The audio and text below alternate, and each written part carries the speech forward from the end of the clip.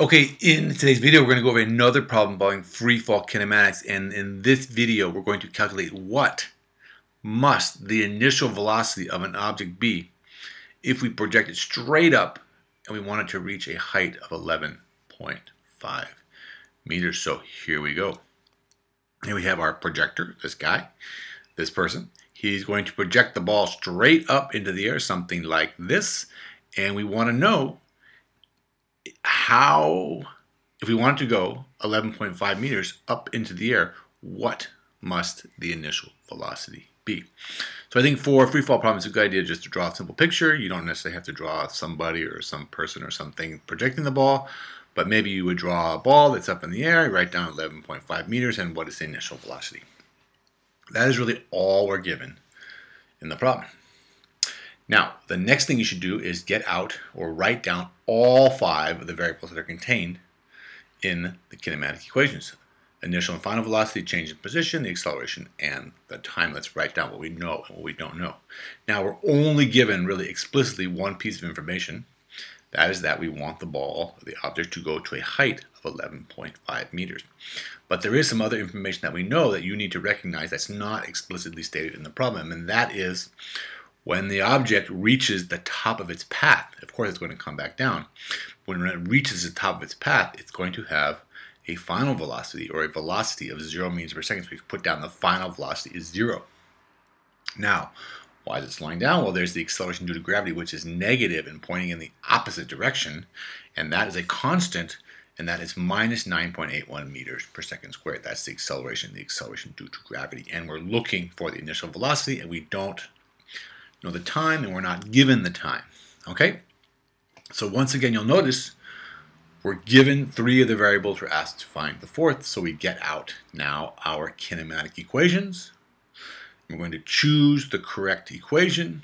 It must contain the initial velocity, which all of these equations contain the initial velocity, but it must also contain the other 3 variables that we know if we want to solve for the initial velocity. So the first equation has initial velocity. Do we know the other 3 variables? We know the change in position. We know the final velocity, but we don't know the time. So if we're looking for one thing, we don't know one of the others, we can't really solve this, use this equation to solve for the initial velocity. Therefore, we're not going to use it. Now, you'll notice the next 2 equations also have the time in them. They also have the initial velocity, but we don't know the time. So therefore, we cannot use this equation, and we cannot use this equation. What about this last equation? Let's see. It has the change in position. Okay, we know the change in position. It has the acceleration. We know the acceleration. It has the final velocity. We know the final velocity. And it has the thing we're looking for. So therefore, this is the equation we're going to use. It has the variable we're looking for. We know the other 3, so we can use this equation to solve for the initial velocity. And let's do that right now.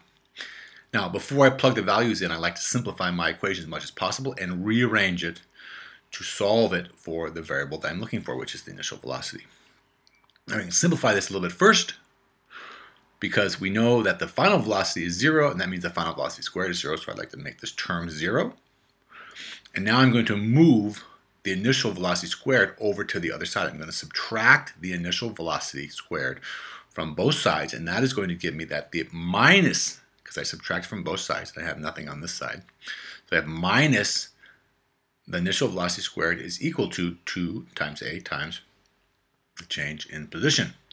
Okay, now we're solving for the initial velocity, so I want to get rid of this negative sign, so I'm going to multiply this whole equation by minus 1, and then I'm going to take the square root of both sides. I'm going to do those 2 things, and that will leave me with the initial velocity is equal to the square root of minus, because I multiplied the whole equation, both sides, by minus 1, so minus 2a delta y.